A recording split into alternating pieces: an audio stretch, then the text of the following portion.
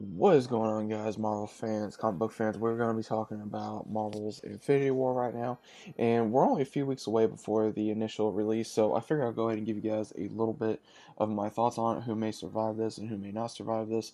Now, my first initial thought on who may actually survive this will be Iron Man, of course, and then possibly my second theory will probably be Doctor Strange may survive, as well as maybe one other character, but unknown. Now, again, I can only see maybe one out of three characters surviving, not the whole entire Avengers squad. I can't see, them not surviving this because of how crazy it's gotten with everyone's like, okay, who's going to survive, who's not going to be able to survive.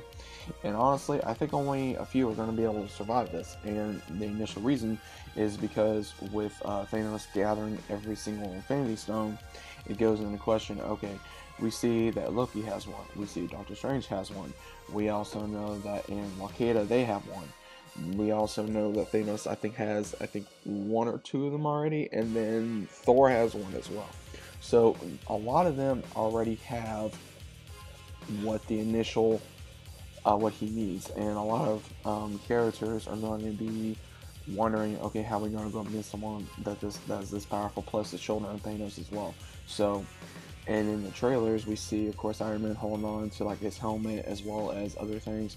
Now we know that he gets like a suit boost or something with the Wakanda energy, because we do know that Captain America gets a brand new shield as well. So it's actually interesting to see who is going to be surviving this, because since it will be taking place in Wakanda, where Black Panther lives, as well as his army is going to be able to help them during this time. It's going to be very interesting to see, like, all this technology that they have at their fingertips is not going to be enough to take down Thanos or even be able to give him a challenge, because of how powerful he initially is. And we also need to consider who will not survive in this. Now, again, I do not think Captain America is going to survive. I don't think Bucky's going to survive. I do not think Scarlet Witch is going to survive, or Black Widow, or Hulk maybe, or not even Spider-Man. I don't even think a lot of these characters are not going to survive.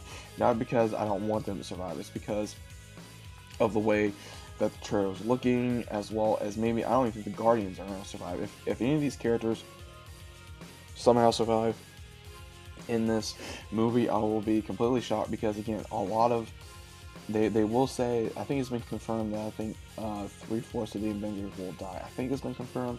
I don't know. I don't know if that's a rumor or if it's actually been confirmed. I'm really gonna have to look into that again. But it goes without question of who is going to survive and who will not survive. Now, again, who will survive? Again, I think the very first one is going to be Robert Downey Jr.'s character, and he's going to have to go back in time and stop the Civil War, so that way everybody can prepare for what is happening with Thanos, as well as that way they're not battling against one another, because all that did was cause issues and cause alliance, as well as everyone trying to fight one another that did not need to be fighting to begin with, and also with everyone getting killed. Now, I think that's what's initially going to happen, is that everyone, since they were on the run, because at the end of Civil War, we have not seen Captain America in a very, very long time, and same thing with all the others, and even with War Machine getting hurt.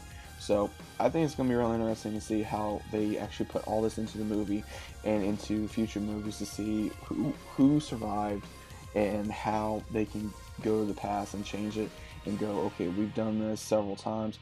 This is the wrong way. We need to come together as a team, to come together as heroes, so that way we can actually fight and stop Thanos, so that way he does not kill all of us, because if it happens again, then nobody's going to be able to survive and get a second chance because of the Time Stone.